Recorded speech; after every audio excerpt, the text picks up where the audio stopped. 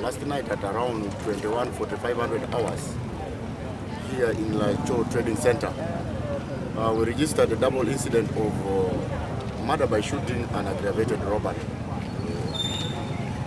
of a mobile money dealer operating in that kiosk, as you can see at the scene of crime, by two unknown gunmen allegedly traveling on a motorcycle whose number plate is yet to be identified. So according to some witnesses and some relevant sources, it's alleged that the two gunmen were clad on army green jackets that they could have used for camouflage to disguise their mission. So when the victim was actually retiring home, or when he was resigning or was closing the business, he was allegedly intercepted by these unknown gunmen who first allegedly stabbed him in the altercation.